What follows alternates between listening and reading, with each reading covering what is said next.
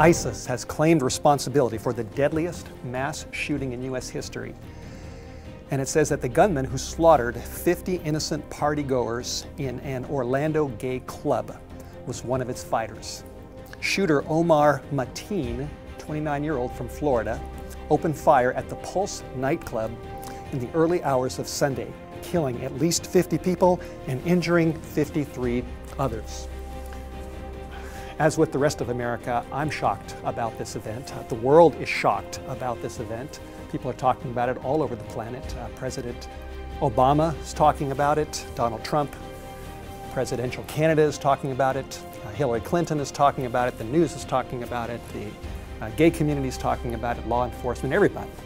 And so White Horse Media is going to talk about this as well and share some thoughts from the Bible.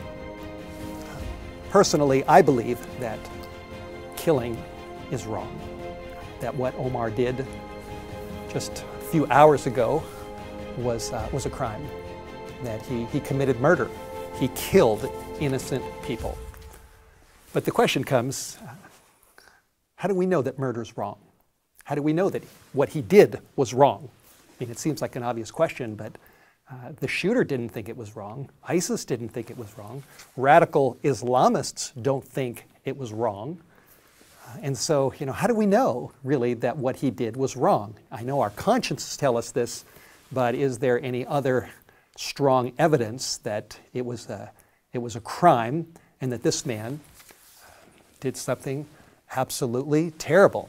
Well, I have here in front of me, I've got tables of stone, 10 Commandments. This is the first 4, written with the finger of God. And here are the last 6. These are abbreviated versions of the 10 Commandments as described in the Bible in Exodus chapter 20. And the 6th commandment is right here. It's described in Exodus 20, verse 13. And this is what it says. And the Bible says that God spoke these words. Beginning of Exodus 20, it says that God spoke all these words. And commandment number 6, he said, "Thou shalt not kill." Or you shall not kill. You shall not murder. We have to have a standard these days to decide what is right and what is wrong. Again, radical Islamists don't think he did anything wrong. We believe, at least I'm assuming that most of us do, that he did something wrong. But how do we know? We have to have a standard. We have to have some basis of right or wrong rather than just the opinions of others. And it seems these days just about everything's up for grabs. It's just a matter of one opinion versus another. But God has given us a standard. He's given us a standard in the Bible. He's given us a standard in His law and His commandment that He wrote with His own finger on solid stone. You shall not kill. It's there for the world to see. Now, it's not just killing, but in the New Testament, in 1 John chapter 3, verse 15, the Bible tells us that if we hate our brother in our heart, then that is considered murder. So murder is wrong according to the Bible. Hatred is wrong. I have no difficulty attributing what happened on Sunday morning or Saturday night, 2 o'clock in the morning at this gay club in Orlando, that this was murder. This was a terrorist act because Omar was connected, at least sympathetic, toward terrorism, toward radical Muslims. He pledged support to ISIS. And it's also, I would consider it a hate crime because he hated those people. And according to the scriptures, murder is wrong and hatred is wrong. And along with who knows how many other people, I certainly want to express sympathy and pain and prayers for the victims in Orlando, and we should still pray for those who are in the hospital because who knows how many more of these will die. Now, why did this man do it? According to his dad, he was interviewed, his father was interviewed within the last 24 hours, and his father said that what sparked his son, what really fueled his hostility, was that he was in Florida and he saw 2 men kissing. And that just set him off. It just, rubbed him the wrong way, and that was it. And he went ballistic. Now, we ask the question, well, is murder wrong? Yes, it is. Is hatred wrong? Yes, it is. Yes, it is. Well, how about 2 men kissing? Is that wrong? Some say yes, some say no. And this brings up the whole controversy, the LGBT, now Q controversy. And this is, the controversies are raging. Murder is an issue. Hate is an issue. Free speech is an issue. Islamic terrorism is an issue. Islam itself is an issue. What the presidential candidates do with this issue is an issue. And the issues are just raging all around us. The issue of Islam is an issue. And my conviction is that underneath all of these issues is a bigger issue. And the issue is what's right and what's wrong. And how do we know what's wrong? We have the LGBTQ controversy. This is also raging. L stands for lesbian, G for gay, B for bisexual, T for transgender, Q for queer, and the list just goes on and on. I have an article here recently that just came out, and the title is Celebrities Lead the Progressive Generation. It's talking about a lot of the Hollywood stars and how they're coming out and how they're, going this direction and that direction. It says many celebrities are gay, lesbian, transgender, gender fluid, gender queer, bisexual, gender neutral, and whoever knows what else. And these days, even the whole bathroom is in the controversy. Can a girl or who thinks he's a boy use a boy's bathroom? Can a boy who thinks he's a girl or decides to feel like a girl on a certain day use the boys' bathroom? What's right? What's wrong? Everybody's saying, don't discriminate. We need to accept everybody, and I'm the first to say that we need to love everybody because God is a God of love, and we should have compassion. People are people, no matter what gender they choose to think that they are. We all are human, and we all deserve compassion and kindness and a merciful attitude. I believe in that. But still, the question is, what's right in the sight of God? And what is wrong in the sight of God? All of these issues, what happened in Florida, Islam, terrorism, and the gay issue, they're all intertwined in what just recently happened. So let me share a few more thoughts. We have the Ten Commandments here. It's amazing. I've recently just really been taking a close look at the Ten Commandments. And the Ten Commandments, while they also specify clearly that murder is wrong, the Ten Commandments are not gender neutral. They're very clear. And let me just quickly walk you through what the Ten Commandments actually say about the issue of men and women, fathers and mothers, daughters, children. Here's commandment number 2, the second commandment. God says he is a jealous God, and he visits the iniquity of the fathers upon the children, to the 3rd and 4th generation of those who hate him. So fathers are mentioned in commandment number 2. Children are mentioned in commandment number 2.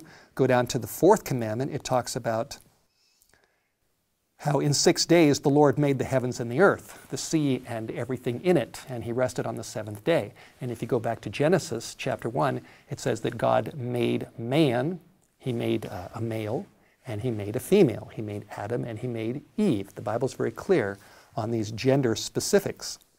The 4th commandment goes into gender specifics as well.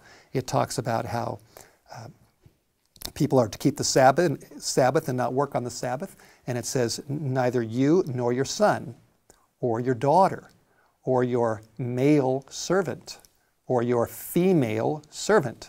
So there's males, females, sons, daughters. We go down to commandment number 5, and it says, honor your father and your mother. So we've got sons, daughters, male, female, father, mother. Commandment number 7 says don't commit adultery, which has to do with being faithful to one's spouse. And the 10th commandment says you shall not covet your neighbor's house, and you shall not covet your neighbor's wife. So there's wives are mentioned. And then it says nor your neighbor's male servant, nor his female servant. So again, we've got males, females, fathers, mothers, children, sons, daughters. My point is that the 10 commandments that say don't murder, don't kill, are also extremely gender specific. They don't go back and forth. They don't just change according to the whims of what we think today, or maybe we'll change our mind tomorrow. Everything is very clear in the Bible when it comes to God's law, when it comes to what is right and what is wrong. Now here's another big issue that's described in Scripture, and that is the issue of the cross of Jesus Christ. Christians believe in the cross. We believe in Jesus, that Jesus gave his life 2,000 years ago to pay the price for our sins. But a big question is, what is sin? How do we know what's sin? How do we know what's right, what's wrong? How do we know why Jesus died? Well, we know from the Ten Commandments. The Ten Commandments tell us in Exodus chapter 20, verse 5, that God is a jealous God and he visits the iniquity of the fathers upon the children. The word iniquity is the word for sin. In 1 John chapter 3, verse 4, in the New Testament, the Bible says sin is breaking the law. In the book of Romans chapter 3, verse 20, Paul wrote that by the law is the knowledge of sin. So God has a law. He talks about murder. He talks about hatred. He talks about genders. He talks about men, women, males, females.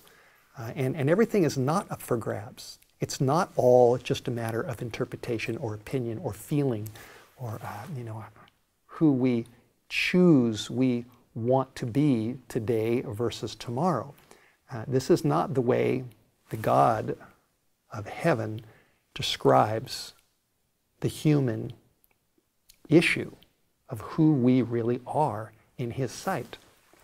And the Bible tells us that it's because humans have sinned, because humans have strayed away from God's plan. His original plan is described in the Bible. Humans have drifted away from God's law. Humans have become very, very confused. And there's never been a time, I don't think, when we've been more confused than today. We're all mixed up. We don't know our right hand from our left hand. We don't know what's right. We don't know what's wrong. And we are living in the midst of a terrible, confusing generation and controversy that is full of hatred and evil and murder and a whole lot of other things. And this just goes on and on and on and on and on. The Bible tells us that Jesus Christ, in 1 Corinthians chapter 15, verse 3, it says that Christ died for our sins according to the Scriptures. The whole reason why Jesus gave his life on the cross 2,000 years ago is because humanity has strayed from the clear, simple, pure truth of God and his will and his original plan for human beings. And that plan, that will, that standard of right or wrong is revealed in the Bible, God's Word. And if there was ever a time when we need to get back to the book, it's today. Time is running out for this world. And I was also moved by the headline of the New York Times dealing with what just happened in Orlando. And here's the headline. And it says, "The last call at the Pulse nightclub," and then the shots rang out. Evidently, it was the bartender who made one last call for drinks. And that was when Omar Mateen started shooting. Last call. One of these days, there is going to be a last call to human beings on about whose side they're on. Back to the Ten Commandments, back to the second commandment, talking about sin and fathers and children. It says that God will visit the iniquity or the sins of the fathers upon the children to the third and fourth generations of those who hate me, he says, and showing mercy to thousands to those who love me and keep my commandments. I certainly don't believe in hate crimes, but according to God's perspective, humans can commit a hate crime against him by choosing that we don't want to follow his law. We don't want to follow his will. We don't want to do what he knows to be best for us. He's the one who set things up at the beginning. He knows what's right. He knows what's best. He loves us, and he wants our happiness. And yet, in the midst of this, God says that there are people that hate him, and there are people that love him. And how do we know whether we hate God or whether we love him? He tells us. He says that God shows mercy to thousands, to those who love me and keep my commandments. According to the Bible, the way we show our love for God is by our willingness to do what's right, to follow His commandments. And the only way we can do that, first of all, is being forgiven for all of our sins through the grace of Jesus. Because of what Jesus did on the cross, His love is extended to all. His love is extended to you, it's to me, to all the presidential candidates, to all the news reporters that are covering what happened, to those in the LGBTQ and whatever else community. God loves us all, and He's extending His offer to you and to me to turn from our sins and to come back to Him, back to the great Creator of heaven and earth, who set things up originally in the beginning and who knows what's best for you and for me. I'd like to close with a verse in the book of Isaiah, chapter 55, verses 6 and 7. And this is God's word to you and to me. The Bible says, "Seek the Lord while He may be found. Call upon Him while He is near. Let the wicked forsake his way, and the unrighteous man his thoughts, and let him return to the Lord. And He will have mercy upon him, and to our God, for He will abundantly pardon." We are living in the time of God's last call. In the midst of all the confusion and the chaos and the anger and the hatred and the murders and the controversies that are going on all sides of us, God is calling a people to return to the Lord, to come back to Him, to get ready for the return of Jesus Christ.